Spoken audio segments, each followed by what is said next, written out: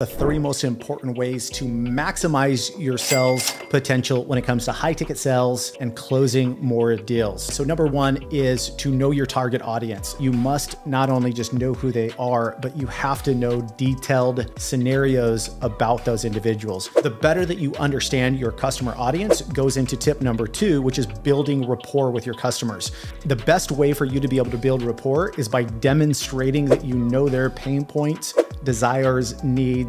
The better that somebody is understood, better rapport and the trust is going to actually be built. Third thing, from a follow-up standpoint, use follow-up processes to create additional intrigue, demonstrate that you still know what you're actually talking about, get them back into your sales pipeline to be able to close. You guys, if you want more content like this, follow us below. Please comment, let us know what you're struggling with. Looking forward to shooting more content just like this. We'll see you soon.